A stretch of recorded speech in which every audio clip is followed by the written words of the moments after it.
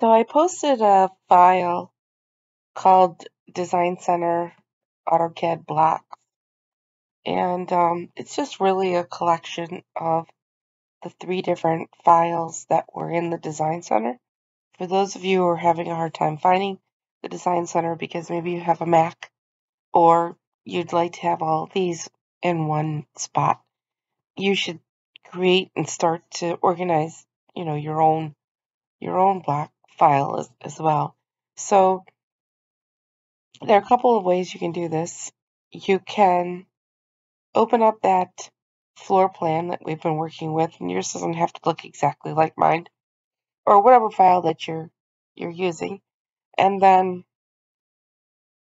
insert the entire file into this file. It'll bring all those blocks in. I'll show you a second way as well.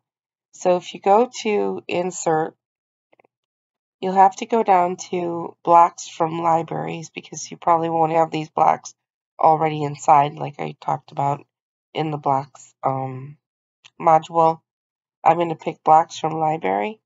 You may get a dialog box, but if you don't, down here you have to find here in either this drop down or over here this icon that is Browse Block Libraries right here. So I went in this drop down right here and I picked Browse Block Libraries. So now you can navigate over to where you downloaded or put that file, Design Center AutoCAD Blocks that I sent you, and double click on it. Give it a minute, and it shows up in this palette over here. So because it's in the palette, it's in your file, you have this choice of either bringing the whole thing in right here, or as long as you have this palette, because some of you are using Macs, I'm not sure that you have this setup. It might already be at the end of your crosshairs. Then you would just click to insert it. You may have to watch your command line because it might insert it automatically, but you may have to press enter 3 or 4 times to bypass the questions that are being asked in the command line. If you have this blocks palette, you can hold your left mouse button down on this chair and drag it out. Or you can bring the whole thing, as like I said. There it is, the whole thing. Stick it up there.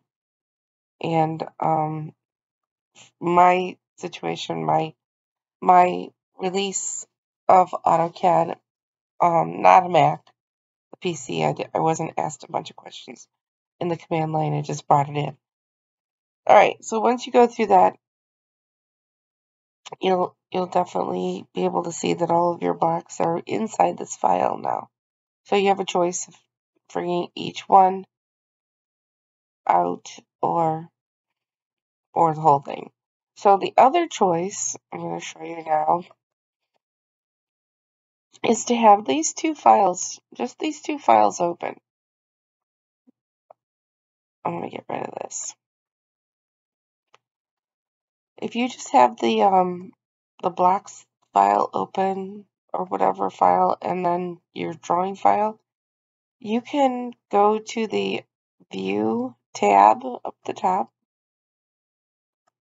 and tile vertically. If you pick tile vertically here at the top, at the far right, you can now minimize any other files that you have open or that startup dialog box and pick tile vertically again. So now I have the 2 files open side by side, and there are a lot of choices here, guys. So you can select the block that's in this other file, hold your left mouse button down on the block and drag it over and let go, and you've kind of dragged and dropped one file into another. Or you can copy paste, but be careful with that because you're creating blocks that have no name on them. You can also select your block. You can select your block and then hold your right mouse button down anywhere and drag that over and let go. You'll have a dialog box that asks you if you want to copy it, paste it as a block, or you can even paste it to the original coordinates. So I'm just going to pick copy here.